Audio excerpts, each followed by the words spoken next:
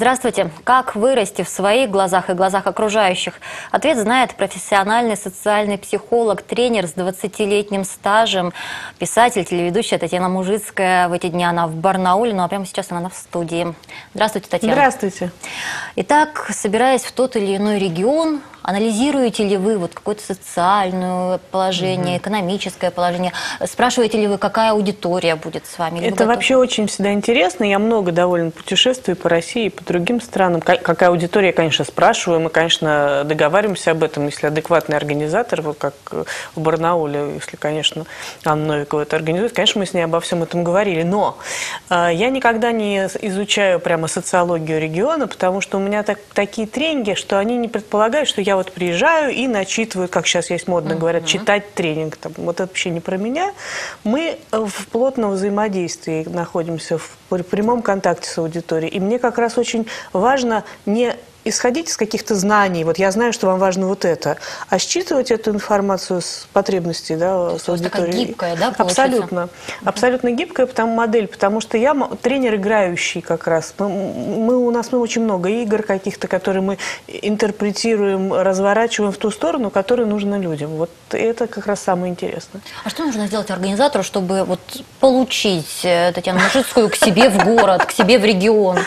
Ой, ну это на самом деле не так просто. Организатору нужно быть, во-первых, играющим тоже, то есть понимать, что мои модели, они нестандартные. В этом смысле я считаю, что мне очень повезло с кадровым агентством персонал, да, потому что Аня сама по себе, она играющий человек, она ведет здесь талант-гейм игру сама, да, мы с ней знакомы через вот это вот сообщество, потому что старые формы обучения, мне кажется, они отживают свое, когда вот это отметьте галочками правильный ответ в своих конспектах.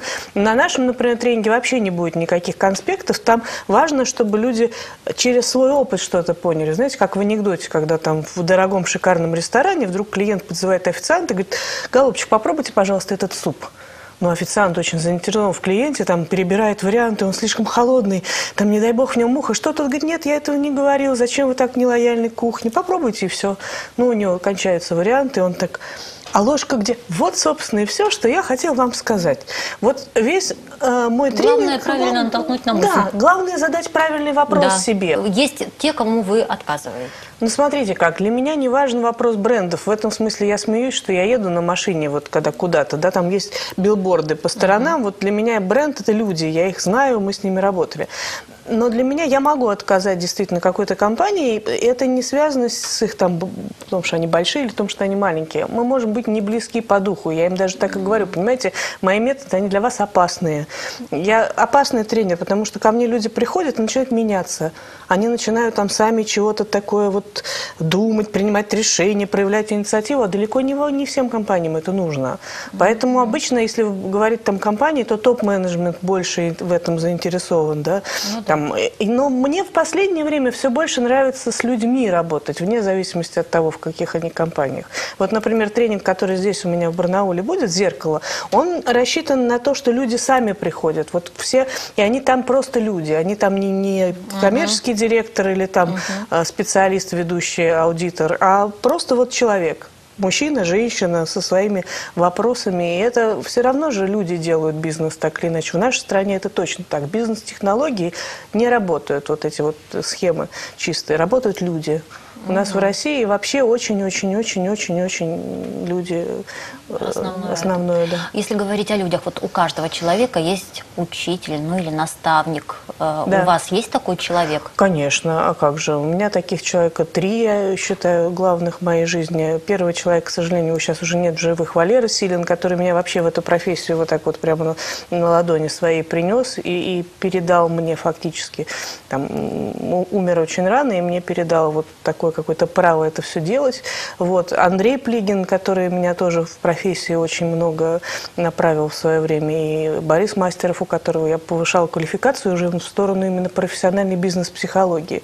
Ну и плюс, мне кажется, что мои учителя и наставники – это все мои партнеры, с которыми я работаю, все мои клиенты, все мои ученики, они в каком-то смысле и наставники мои. Процесс образования бесконечный. Да. А потому что как только ты остановишься, ты вот из этого потока выпадешь. Если ты забронзовеешь, можно, конечно, ездить с одной и той же лекцией. Там, но в этом ценность-то будет какая? Правы. А преемники есть? Вот Преемники есть, и это тоже меня очень радует. Видимо, я уже в таком возрасте, мне вот 43 года, и, видимо, это как раз середина, когда уже хочется и учиться, но и учить уже есть огромная потребность. У меня есть преемники, у меня есть Антон Нефедов, который тоже со мной вот да, приехал. Да, мы в паре ведем «Зеркало», но и он намного моложе, и он ведет свои программы, я ему с радостью отдаю, и здесь он тоже ведет игры трансформационные. Это очень меня радует, потому что новое поколение вообще выросло очень легко обучаемое. А какой тренинг самый востребованный? Я понимаю, что со временем, скорее всего, это все меняется, да? Ну, да. Вот сейчас, на данный момент. Вот самый востребованный тренинг «Зеркало», потому что это как раз то, что я говорю, это тренинг про людей и для людей. Когда человек, вне зависимости от своих там погон, возраста, там, социальных статусов, может реально на себя честно посмотреть в зеркале и увидеть там, что с ним вообще происходит, какие у него сильные стороны, какие у него слабые стороны, получить какие-то фильтры, вы знаете, как в фотошопе, там, да, как говорится, самый простой способ похудеть – это фотошоп, знаете, да, то есть вы как там все убираете, и все нормально, но он статичный. Любая там коммуникация требует динамики. И вот там есть возможность человеку посмотреть на то, что он все не видит. Это не всегда приятно вообще, честно говоря. Но как и с зеркалом, да, ну вот я сейчас была у вашего чудесного гримера, да, который увидел что-то там, откорректировал как-то, вот, и совсем другой результат.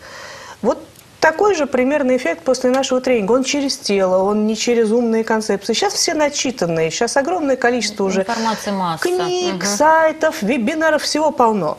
Но ведь пока информация в голове, это слухи только. Вот когда она пропущена через тело, когда человек начинает так жить, вот тогда это так. Вот даже мы когда работали в сервисе, например, у меня в ресторанной компании тоже довольно большой опыт, мы там корпоративный университет делали в свое время. Вот официант, например, он там, ну, как-то нарушает какой-то там вот этот, ну, даже просто обычный этикет. И ставит там, допустим, вот неправильно солонку и перечницу. Ему спрашивают, как надо ставить солонку и перечницу? Он рассказывает правильно на зачет. Говорит, а почему ты так не делаешь? Он говорит, даже не знаю.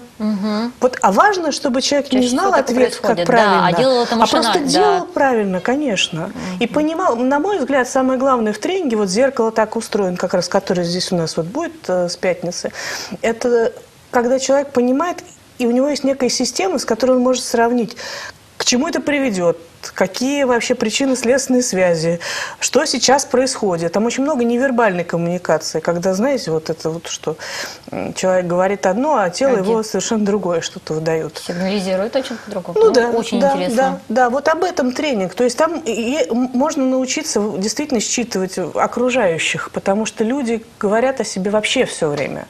То есть нам надо кажется, это видеть. Да, надо уметь это читать. Нам кажется, что человек молчит, но на самом деле он никогда не молчит. То есть на невербальном языке он разговаривает, все время трепится просто, постоянно все самое главное о себе рассказывая. Ох, вы находка для спецслужб. Да, спецслужбам как раз то, чему я учу, мало интересно.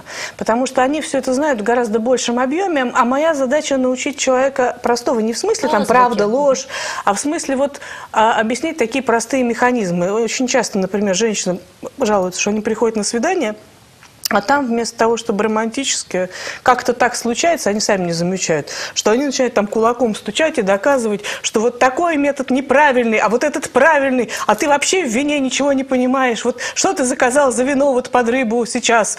И она потом говорит, что как-то свидание не заладилось. Почему не позвонил, да? Да, или вообще, почему не звонишь, да, что происходит? И как вот эта роль сменяется, почему она только что была такая вся вот, такая вот, да, хрупкая, и тут вдруг какой-то момент начинает говорить, какого ты тут вот мне уже 10 минут, никакого ответа не даешь, у тебя телефон выключен, вчера был целый день. Вот это вопрос, на который не все могут себе ответить. Во-первых, зачем они это делают? Во-вторых, как так происходит, что оно раз и перещелкивается. Так что вот об этом-то тренинг как раз. Отлично. И наоборот, как расслабляться, потому что сейчас тоже так нагрузка идет на психику колоссальная. Я открываю электронную почту. У вас, наверное, тоже так. Я вот смотрю, у вас планшет. Там идет большое количество рекламы. Последний день, успеете что-то, там, если не успеете, то вот это давление, что надо спешить. И мы такие, Но как только ты, наоборот, вот это отпускаешь и выдыхаешь, и расслабляешься, у нас на тренинге тоже об этом, что тело, оно в себе содержит огромный источник ресурса, и если ты ему позволяешь напитаться чем-то, там, энергией, сном, общением, расслаблением. И тогда из этого состояния ты принимаешь правильные решения, а не те, которые тебя вот стремятся как шар в лузу загнать, чтобы ты принял скорее. Вот в этом тоже дело. Как уметь к себе прислушиваться и себя любить. Татьяна, у нас как раз вот этот случай, когда скорее время беседы ограничено, а нас в любом случае в рамки ставят. Ну, тренинг-то у нас будет 3 дня, там никакого ограничения, можно там глубоко поговорить. Приходите, кстати. Буду стараться, хотя, скорее всего, в следующий раз. Спасибо большое, Татьяна. Спасибо огромное, действительно очень интересно. Буду ждать встречи с вами. Спасибо. Я напомню нашим телезрителям, у нас в студии была Татьяна Мужицкая. Не пропустите, всего несколько дней в Барнауле. До встречи.